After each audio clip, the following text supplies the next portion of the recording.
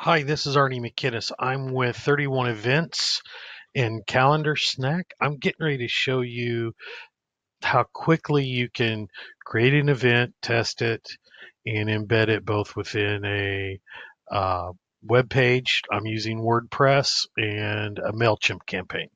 So those things, I'm going to go through a full-blown test. So I'm going to start my countdown clock here in just a second. I want to show you real quickly what I've got. Obviously, I've got my Gmail up. This is for my demo 30 calendar snacks account on Gmail. I have a page that is my calendar snack summary page over here that gives you the instructions if you went to beta.calendarsnack.com. Then I have my WordPress page over here, and then I have my MailChimp campaign that I'm going to go do insert my link for.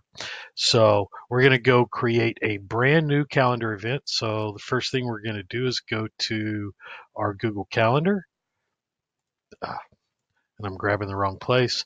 We're going to go to Google Calendar and create a new event. We're going to go ahead and create it for the end of October at 10 a.m. on Monday. So I'm going to go to more options to get the full-blown options for my event.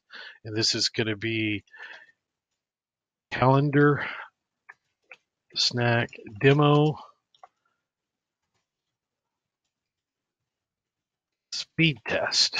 And I need to go ahead and start my countdown clock right now because I'm in calendar.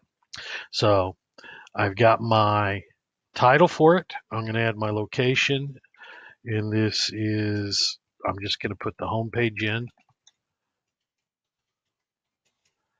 calendarsnack.com.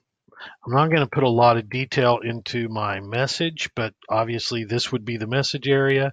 So this is speed test for calendar snack with testing. That's all I'm going to do. Then I'm going to invite my guest, which is me, Calendar Snack, and that is new at sk3l.net. I'm going to take my little extra tick marks out. I'm going to save it. It's going to ask me to send it, so I'm going to send it. So now I've created the event and sent it. Now I'm going to go back to my home page, and there it is. I've got my calendar snack confirmation already. So let's go click on it. And then I'm going to pop up my summary page, my calendar snack summary page. I'm going to slide it over here. And this is all the events that this is the event we just created, October 22nd, Monday, 10 a.m. It's all set up. And now what I want to do is send a test out of my calendar snack summary. So I'm going to send it to Cal Snack Test, and then the email is calsnackdemo@gmail.com. I'm going to send it, and then what we will see is that we will see a RSVP, an invitation come up for our event that we just created and we just tested. So it's up there, speed test for calendar event, the right time and date, and it's right now on there, and it's there. It's also on my calendar here, although it was recreated. So it's there. And now what we want to do is I want to go get the code for my web page embed. So I'm back over here. I've got WordPress up. I'm going to go to the component of this, the text component.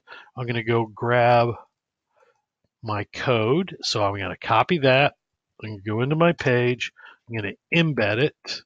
I'm going to go back to the visual view. It's there. I'm going to update it. And then now I'm going to preview that page. And what you will see is that that embed is right there. So now I'm going to test the embed inside my WordPress page. So I'm going to call this Cal Snack WordPress. Use the same one. So calsnackdemo@gmail.com. I'm going to send the invite through my web page. I'm going to come back over here to my invitee detail. And what you'll notice is that it's here on my detail, CalSnack WordPress. Now it's the same email address, so it didn't count it as a second invitation. I'm going to go back to my inbox, and sure enough, now I have a second one right there. Now what I'm going to go do while I'm in my, so now we have two. We have this one that was sent through my test. We have one that was sent through the web page embed. So we'll go back here. And now what I want to do is I want to go edit my campaign. So I'll edit my design in MailChimp.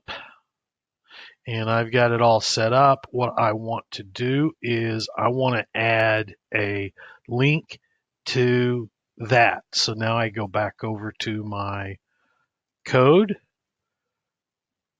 go down to my MailChimp CTA link. I copy that. I come back in here and I paste it in. I save and close. And now I'm going to save and close my campaign. Then I'm going to come back over here. I'm going to send a test. And I'm going to send it back to CalSnack Demo. Send. It's off.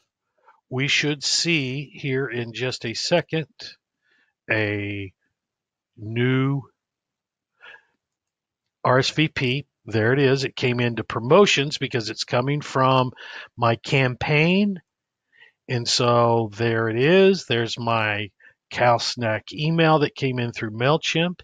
If I say invite me, it's going to go through and land on my landing page, which is right here. I can change that if I want to. But if I go back to my inbox, what you'll notice now is now I have 3 invitations. All 3 of them are there. All 3 tests that I just did are all in my inbox. And within less than 7 minutes, I actually created a test and embedded a calendar invitation that would send through either my web page, a MailChimp campaign, and I also did a test out of my summary. Now, that is pretty slick. So, just wanted to show you that, and that's what you can do with Calendar Snacks. So again, this is Arnie McInnes. I'm with Calendar Snack at 31 Events. Start using calendar invitations in your campaigns on your web pages, because remember, if it's not on the calendar, it doesn't exist. We'll talk to you later. Bye.